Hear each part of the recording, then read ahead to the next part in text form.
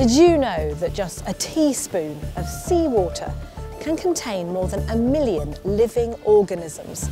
They're called plankton, and they're vital for the health of our ocean.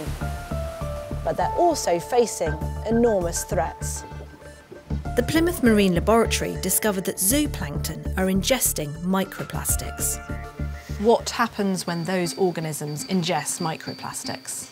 So when a copepod, for example, eats microplastic, it can cause gut blockages, it can interfere with their ability to feed normally.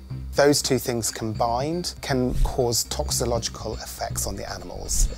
And those toxicological effects can include changes to their feeding ability, to their ability to reproduce and have healthy eggs and healthy offspring, and also the growth and development of those animals over time.